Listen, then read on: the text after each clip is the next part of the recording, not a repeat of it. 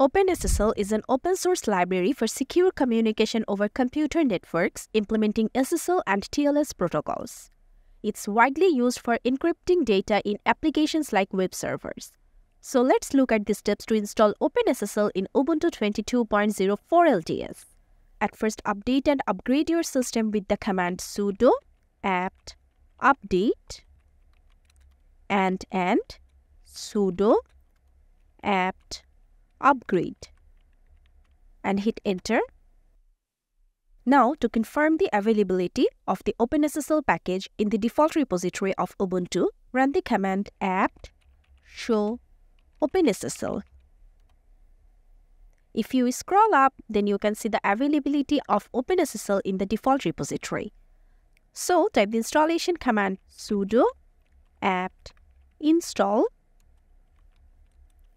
OpenSSL. So OpenSSL is installed successfully. Let's verify the version with the command OpenSSL version. And here you can see the version of OpenSSL is 3.0.2.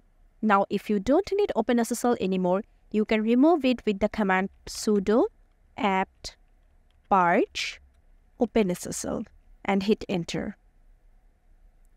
Pressing Y to continue.